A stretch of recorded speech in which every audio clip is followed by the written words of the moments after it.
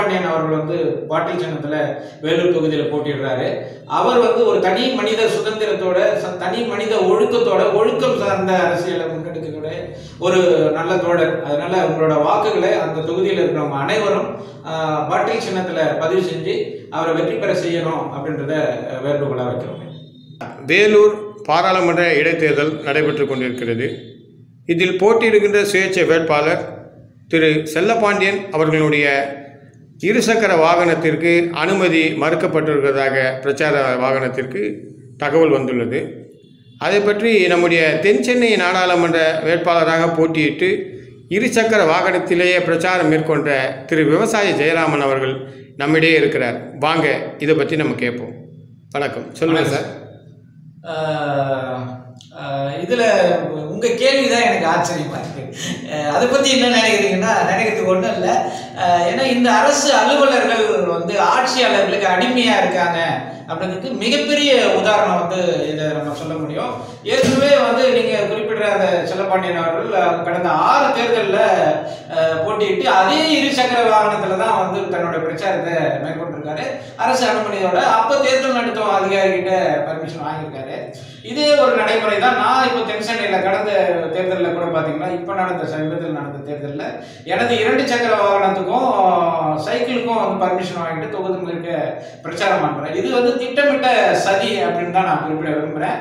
காரணம் என்னன்னா, அங்கே போட்டியிடுறவர் வந்து 2 பேரும் பார்த்தீங்கன்னா வந்து மிகப்பெரிய பணம் படைத்தவர்கள் அப்படின்றத தாண்டி அந்த தொகுதியில் வெற்றி பெற்றே ஆக வேணும் அப்படின்ற ஒரு நிர்பந்தம் இருக்கு. அதனால இந்த செல்லப்பாண்டியன் அவர்கள் தங்களுடைய தேர்தல் பிரச்சாரத்தின் மூலமா மக்கள் வந்து ஈர்க்கப்பட்டு நல்லவர்களுக்கு வாக்களிப்போம் அப்படின்ற அந்த கோணத்துல வாக்களிச்சு அவர்கள் தோல்வியுற்றுவார்களோ அப்படின்ற பயத்துல இந்த வாகன அனுமதியை அவர்களுக்கு கொடுக்க மறுத்திருக்காங்க அப்படின்னு தான் நான் பார்க்குறேன். எது எப்படி இருந்தாலும் இது ஒரு மிகப்பெரிய ஜனநாயக படுகொலை. இதன் மூலம் செல்லப்பாண்டியன் அவர்களுடைய வெற்றி புறக்கணிக்கப்பட்டிருக்கிறது. கடுமையான கண்டனத்தை பதிவு செய்கிறேன். அது எப்படி 6 சட்டமன்ற தேர்தலையும் தொகுதியில் போட்டிட்டு இருக்காரு, அதே வாகன பிரச்சாரம் மேற்கொண்டிருக்கார். இந்த தொகுதியில் மட்டும் அதை ஏன் பண்ணுறாங்க அந்த மாதிரி?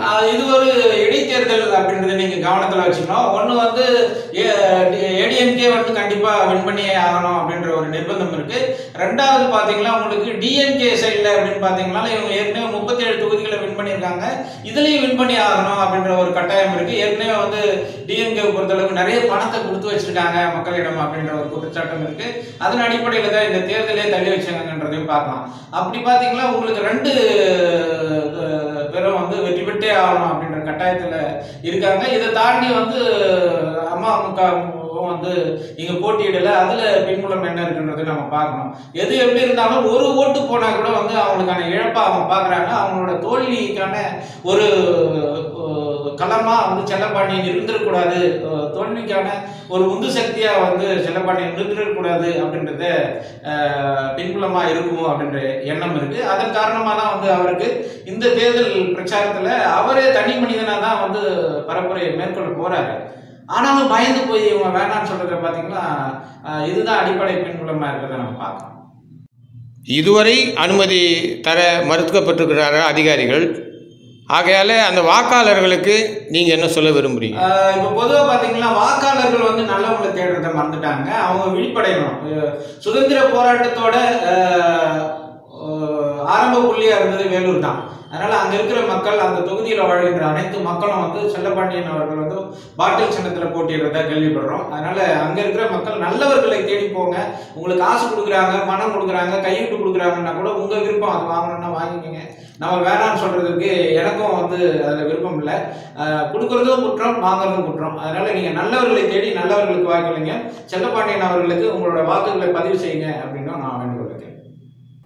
உங்களுக்கு இந்த நியூஸ் பிடிச்சிருந்ததுன்னா லைக் பண்ணுங்கள், கமெண்ட் பண்ணுங்கள், ஷேர் பண்ணுங்கள். மறக்காமல் சப்ஸ்கிரைப் பண்ணுங்கள், பெல் பட்டனை கிளிக் பண்ணுங்கள்.